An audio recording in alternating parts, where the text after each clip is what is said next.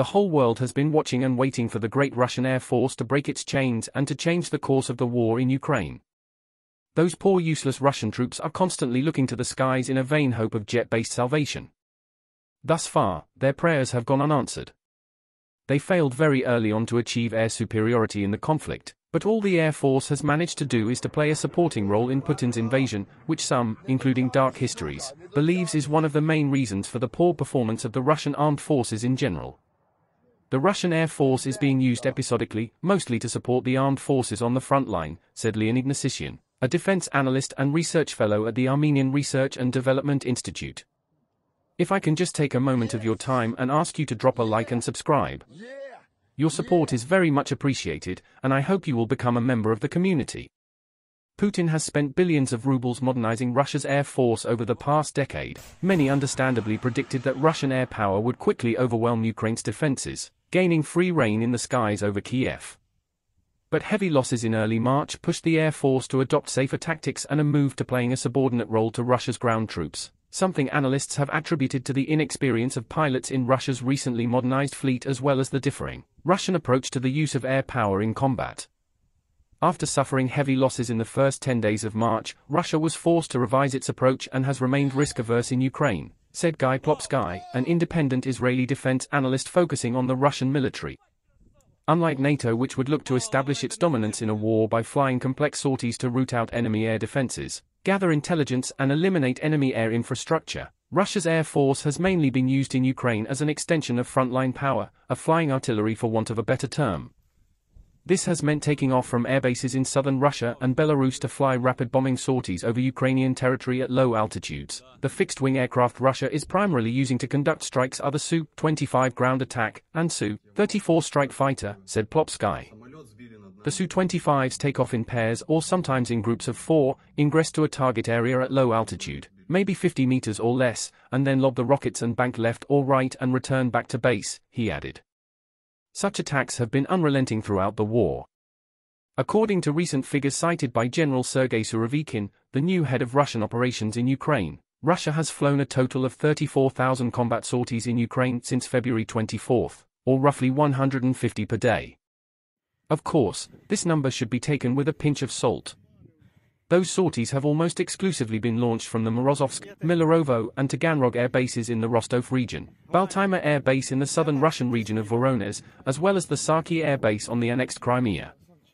August, Saki took some significant damage from an unexplained accident that destroyed 9 Russian jets, further reducing the Russian capabilities.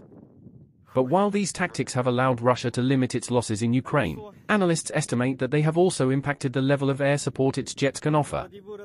Without the intricate multi-aircraft sorties required for intelligence gathering, Russian pilots are often reliant on ground troops to provide them with target coordinates. This of course has caused huge problems due to the retreat and lack of experience amongst the frontline troops. We send them the coordinates where Nazis are located and we are very pleased when they are shelled, said one post on Reverse Side of the Medal, a pro-war Telegram channel with alleged links to the Wagner mercenary group.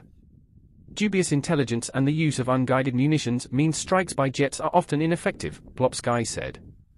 Far from all the targets Russian jets have struck are of military value. Civilian targets are also known to be deliberately attacked, though in some cases a pilot might not even be told what exactly he's bombing, he added. Despite all the money spent, the technology on board its aircraft has been shown to be way behind that used by NATO air forces, with pilots having to rely on handheld GPS units and more ominously flying by landmarks, which often degrades their accuracy, and alternatively puts them in a vulnerable position for attack by ground forces. Russia's approximately 7,500 pilots have also been criticized for their lack of experience, but who can blame them directly with their flying time set at roughly 100 hours per year? That is an abysmal 1/3 of their NATO counterparts. They're decent at attacking pre-planned targets, but dynamic targets are a weakness, Plopsky said.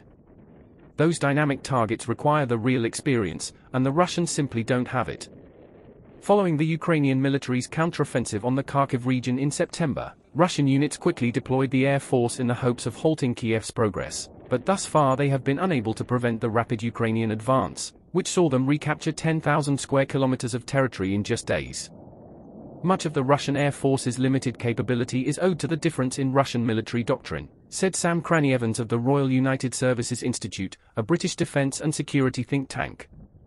The Russian Air Force is viewed quite differently in Russia to air forces in the West.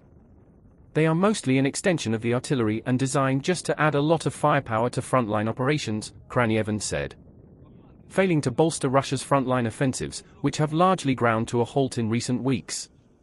The cost of operations has been steep in terms of material and personnel losses.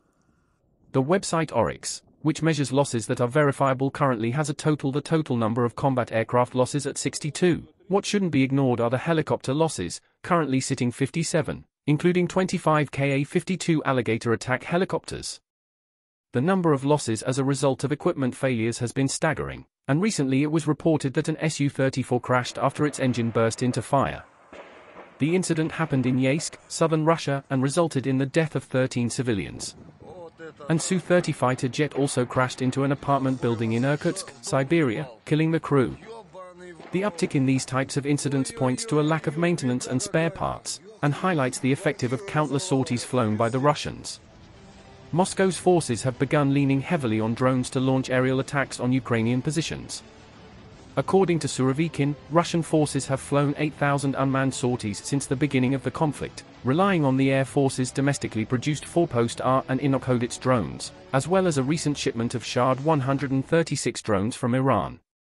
These tactics have enabled the Russian Air Force to continue striking enemy targets and degrading Ukrainian air defenses, while minimizing its own exposure to risk. But they are not cost-free, with Oryx site is currently reporting a total of 142 drones having been lost. This excludes kamikaze-style drones, like the Shahd. In conclusion, it is safe to say that the once much vaunted Russian Air Force is no more. In its stead is a husk-like object operating on autopilot, and where the pilots are forced to fight to survive, rather than fight to win. Thank you for watching. We hope you enjoyed the video and we look forward to seeing you again soon.